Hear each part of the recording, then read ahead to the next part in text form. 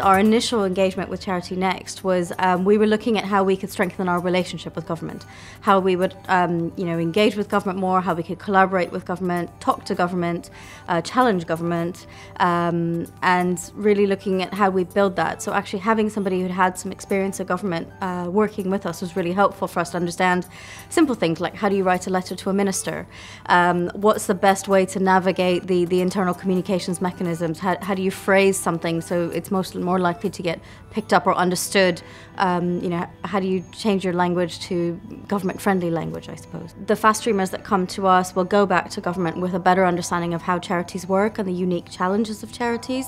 So for example, we had somebody work with us on commercial processes, so she was a commercial stream specialist. And what she really understood is what it's like to be on the other side of a bidding situation. So hopefully what she'll take back as she moves upwards in commercial processes is understand the perspective of a bidder when she's putting together a bid or running a procurement process. And for us, the charity, it allows us to understand much more how government operates and therefore strengthen our relationship with government.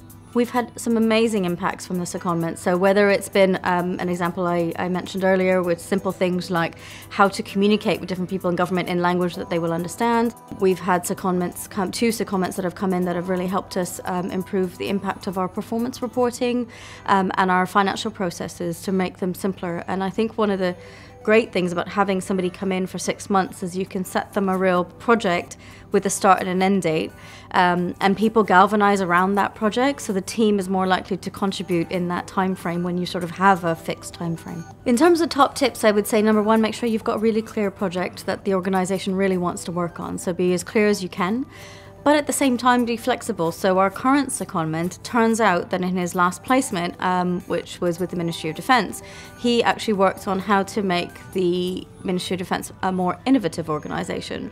And while we hadn't brought him in to work on innovation specifically, that's an area we're looking at right now. And so he's actually been, in addition to the work that he's doing with us, he's actually bringing in a lot of insight. And so I think it's about being clear about your project, but then flexible to the experiences that they're bringing in from their previous placements.